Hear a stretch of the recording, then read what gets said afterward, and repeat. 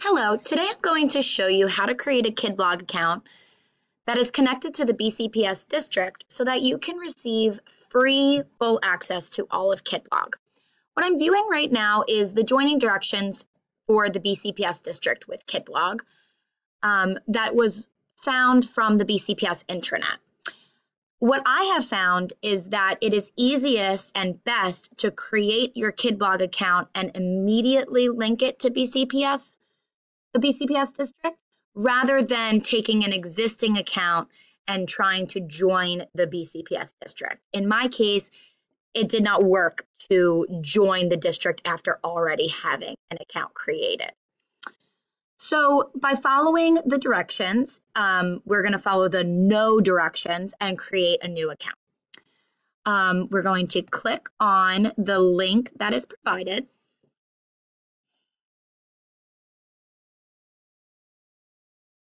And once the link takes us to the Kidblog page, we are going to copy and paste the BCPS join code. And here you have a teacher sign up. Now it's your job to use your own name, password, and email, preferably your BCPS credentials. I already have an account, so I'm going to create an account using a personal email that I've had since I was younger. Put in my name. I'm going to type in just a sample password. And as my email, you could see I have quite a few. I'm going to use a childhood email address.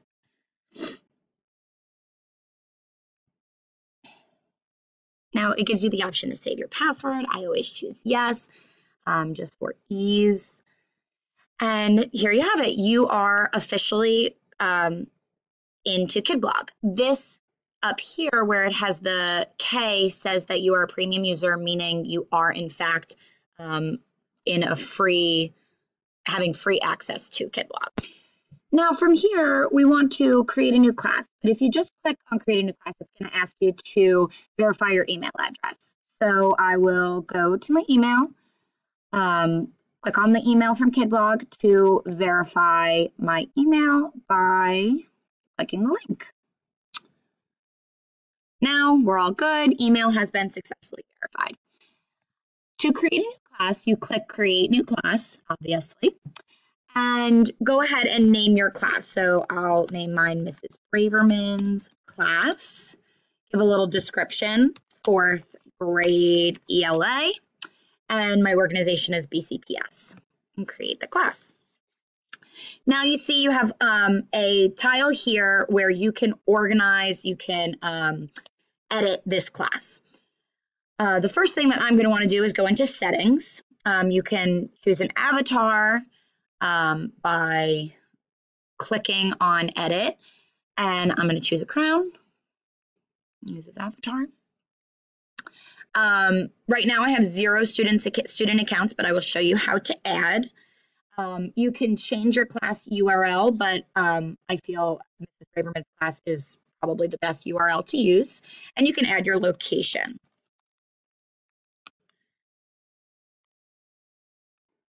Make sure to always save your changes. Then you can go in, you can change your themes and your sidebar. We call the sidebar, the widgets within our sidebar are the blocks that come up on our sidebar, which you can edit. I'm perfectly fine with my active theme, so I'm going to keep moving on. Here's where you can add your students. Now, one way to do this is to just get a student join code, and I can enable this join code and then put it up on the front board for my students to type into Kidblog when they open up the website. I tried this with my kids. It worked perfectly fine. However, it did take about 20 minutes to get all of my kids into Kidblog that way. A different way that you can do this is by clicking Add Students, and you can select how the students will log into your class. Our students will use their BCPS external password. So when you click on the password option, you can, again, select Join Code, or you can select Manual. When you select Manual, you can log or you can create your students manually with their display name and their temporary password. It's easiest to do this as a bulk upload. So I'll click Bulk Upload, and it tells you exactly how to do this. It needs to be a CSV file or a plain text file, and you have one user per line, their display name with their password. Passwords must contain at least 6 characters, and then the students can go in and change this later. So for example, I created a Word document with 2 columns, the student's name and sample passwords that are easy for them to go in and then change to their BCPS 1 password. So I go in, I save as, and once I find where I want to save this, I need to just change the format to plain text. Enter file, name, and save. Now it's going to just, ask me if this is okay. I will say yes. And there we have it. Now I'll go back to Kidblog and choose my file, which is located under Documents as a Kidblog text file. Upload complete. And now I have my 5 students added into Kidblog. Now all these students will need to do is, once I give them the link to our class page, they will click Login, and they will use their name. They'll see their name.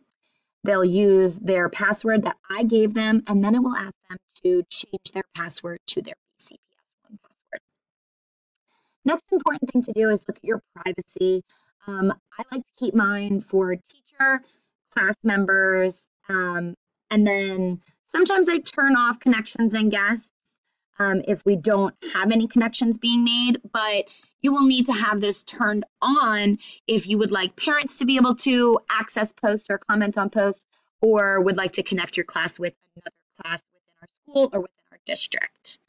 And then I do the same thing for comments. I like to keep the approval required on so that I can monitor anything that students post.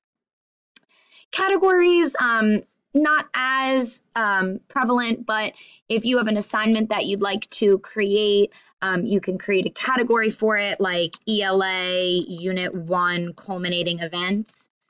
And then once you create that category, students can drop all of their posts for the culminating event right into that category, so it's easy for you to create. Connections here would be where you would make a connection with another class within our district or within our school. And reports, once you've been using yours, clearly we have no report created, it will give you a graph of the posts created over time. Now, to go back to the dashboard, I'll show you what our class looks like currently. It shows our members on the side with our widgets. It shows our categories. And if we had connections, it would show our connections too. Right now, there's just one sample post. And in order to create a new post, you would simply create new post.